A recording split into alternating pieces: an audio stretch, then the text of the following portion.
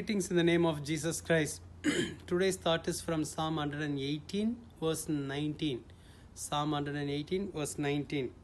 Open to me the gates of righteousness. I will go through them and I will praise the Lord. Here, the psalmist determined to praise the Lord.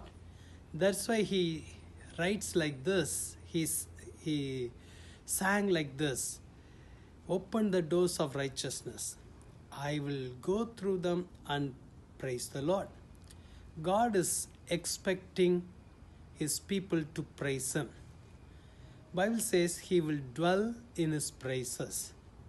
Bible says praising God is good for us. Praising God means lifting him up and humbling ourselves.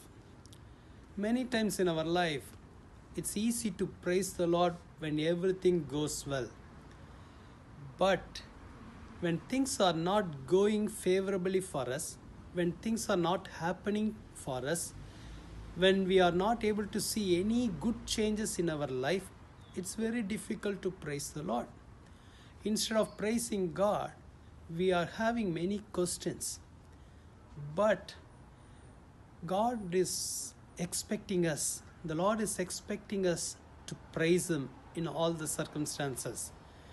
That's why David says in Psalm 34:1, I will bless the Lord all times. His praises will be in my mouth continually. Today, let us also make the decision to praise the Lord and ask the Lord to give us the grace to praise him in all our circumstances. Shall we do a word of prayer? Let's pray. Jesus, give us the grace to praise you in all our circumstances. Give us that heart, Lord.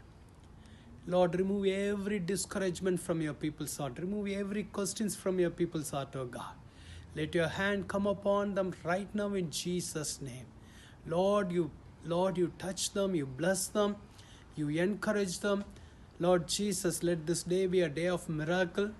Lord, help us to see miracles in our life, oh God.